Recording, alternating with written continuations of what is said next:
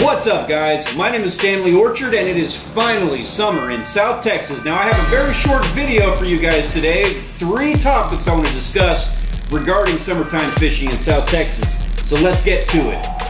It is summertime in South Texas, which is not the best time to be fishing down here, unfortunately. It's when all the weekend warriors get out. The main reason that it's not a good time of year to be fishing down here is that the weather is just really not that great for it. We have prevailing 15 to 20 mile-an-hour winds all summer long blowing on shore. We need to be geared up and ready for that opportunity of there may be a weather window for a day or two here or there where we can just skip out to the beach and maybe catch some fish.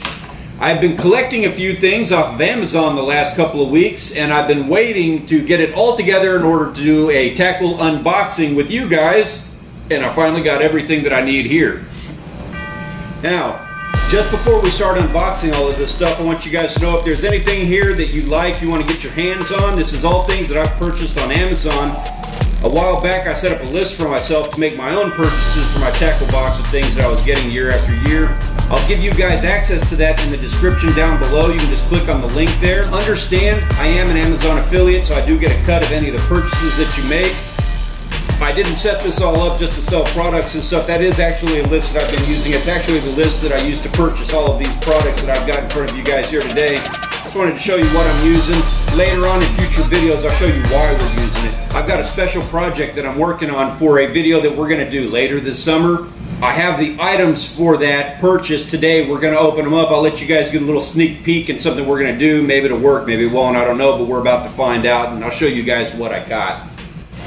Now, on to the unboxing. Let's see what we've got. I've been waiting for weeks to open this thing up. I can't believe I'm finally getting an opportunity to get this on video. I've had this thing forever, and because of other videos that we've been working on and everything else that's been going on, I just have not had a chance to open that. Unfortunately, the bag that I'm going to open up here in a minute has been sitting around even longer. It was not an Amazon purchase, but we'll get to that one. A little more excited about that bag. Now, Amazon. This is fun. I'm really excited about this one. I know it's stupid. I make this exact same purchase every single year, and I get equally as excited about it every single time. We'll take some tests with the different brands that I've picked up. But you go to Walmart and pick up line. I do the same thing. I do it all the time. And it's a little hard to get the line that we need for some of the fishing that we do. In particular, 80-pound test mono. I cannot find it over there. So I've got Sea Striker mono off of Amazon. It was about the cheapest one I could find. We'll see how that works this summer. A couple of the other monos that I got here, just your regular Stren high impact monofilament. I've got some 50-pound tests. Now I've got another cheap thing, a 30-pound Zebco test there. This is the most awesome part. 9/0 circle hooks.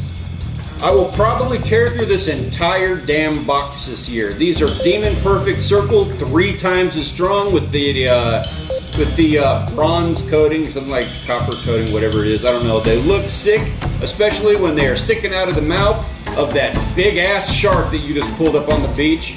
Or actually, we also use them for snapper offshore.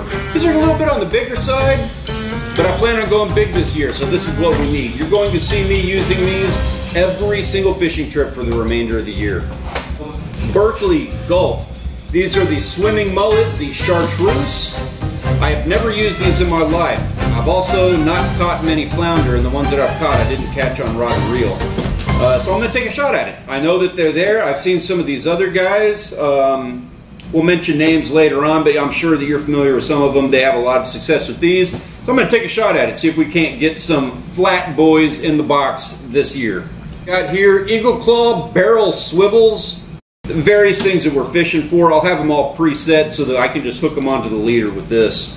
I do want to show you guys this project that I'm working on. Now later this summer, I've got a camping trip planned if we can work it out, where I plan on spending several days camping out somewhere on the beach. For that project, one of the problems that I have had is putting out a really big rod for a really big fish. So, well, now the problem that I have is that one of those rods, we go big. I'm going to have something out for big sharks. But I've had problems in the past. Several times now I've had a piece of PVC pipe with my rod in it, and that thing has almost been pulled over. I've almost lost my rod with that whole thing getting pulled right out of the ground. So I don't have faith in those PVC pipes just sticking out of the ground for bigger fish. I've been trying to figure out a way to get around that issue with the PVC pipe, and I came across what I think is the coolest thing in the world. This is a project we're going to be working on. You're going to see it in action when we do our camping trip out on Padre Island. I have two different versions of this. These are Shoreline Marine clamp-on rod holders. And the cool thing about these, they're meant for boats. You're supposed to be able to clamp this thing onto the side of your John boat so that you have a holder for your rod you can sit into place. Well, I'm not going to be using a boat for this trip, but I needed something good for my truck for when we're out at the beach. So I'm going to figure out a way to mount these onto the truck, and if I have to drill a hole into the top of the bed and just mount that thing down in there, I'm going to do it. I looked at a bunch of different options. I'm trying to find a good rod mount to hold the rod while I'm out there fishing, and I came across nothing under the course of $50. These guys you can find on Amazon. They cost like $10 or $12 a piece. Again, that will be included in the link to my Amazon affiliate site here down below. Now, this guy's a little bit different ballgame. This was a gift from my brother Luke over Christmas. I haven't had an opportunity to open this up yet, buddy. I'm sorry about that. Weather hasn't been great down here, and I haven't been doing a lot of stuff with lures, but I want you to know I very much appreciate it, and we're going to be using this stuff a lot over the course of the summer, later in the summer when the fishing season opens up. Luke, you're so awesome for doing this, man. I've been waiting to do this since Christmas. First off, we got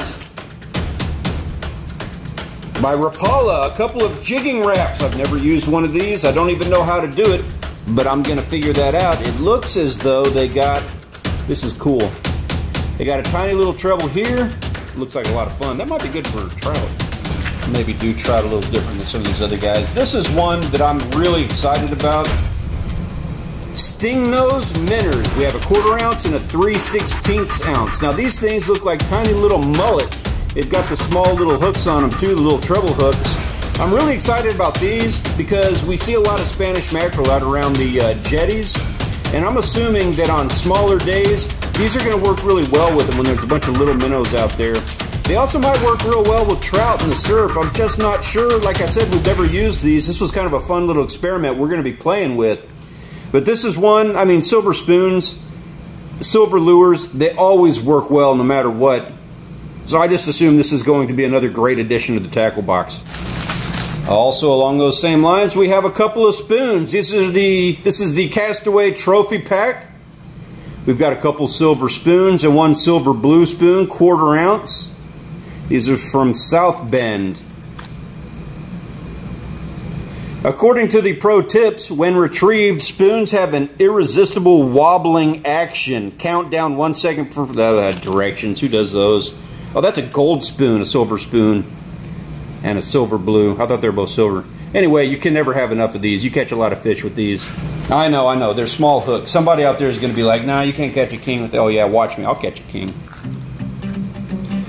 This is a Rapala HJ6. I don't know the first thing about that, but I do know that tiny little lures like this are hard to come by, and there are fish that will go after them. Again, it's going to be a fun one to play with. This, I do not know the first thing about. If you guys have any suggestions on this, please let me know in the comments down below, because I've never used a long casting Lancer long... Oh, that's the French. Why is it not in Spanish? This is South Texas. Anyway, this is a Vibrax, I guess that's 1/8 of an ounce bullet long casting. I know the purpose of this. These things jitter around a whole lot, and that catches the fish eye. Same with the tail on there. I understand the mechanics of it. I've just never used a lure like this. But again, this isn't about doing what we know. This is about having fun with the things that we got, things that we're experimenting with. So let's see what happens with that. All right, and finally, this was not a purchase, but this was a really cool addition to the tackle box, and not my tackle box. As you guys have seen along the way, Rachel has proven herself to be a very exceptional fisher person in her own right. Now what he's got for her first, this is a St. Croix 8'6" bamboo fishing pole. Now normally this is for freshwater setups, but we're going to put it in the salt water and run this thing through the ringer. She is going to get some good fish with this. I am personally guaranteeing it. Now, the more exciting part of this, the part that I'm really excited about, I took this whole thing apart and cleaned it and greased it and everything else, is this Penn Pier 4-aught.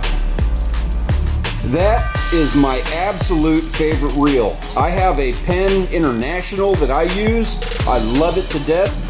Now, to get her all ready and set up for this, I've got about 300 yards of 65-pound braid lined onto that reel. In fact, with about 200 yards of 50-pound mono. Now, I would have taken that up to 80. I don't think that the pole would be able to handle anything that you would put on 50-pound test, let alone 80. So the 50-pound test is going to do just fine. She's going to catch some reds. She's going to catch some good stuff with this rod. If we get her offshore, she's going to be hooking into some ling and kingfish with this guy. Anyway, these are the guys that you're going to be seeing us using over the course of the next summer. And all of this cool gear that we picked up today is going to be on the forefront of everything that we do. All right, guys, that's about all I got for you here today. I appreciate you sticking with me on that whole deal. I've been waiting for weeks to get all of that stuff unpacked and on the video so that I can finally get it all packed away in the tackle box and out into open water. Thank you again for watching. If you guys have any suggestions on those lures, some things that I can do with them, things that I need to be looking for, please leave a comment down below. I'd love to know your thoughts on that, because this is all kind of new to me. Those tiny lures, that's a different thing. Normally we go big.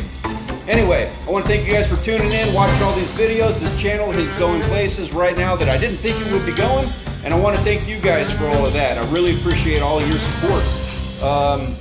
I wish that you guys had a like button that I could give to you, because you guys all deserve it. Thank you very much.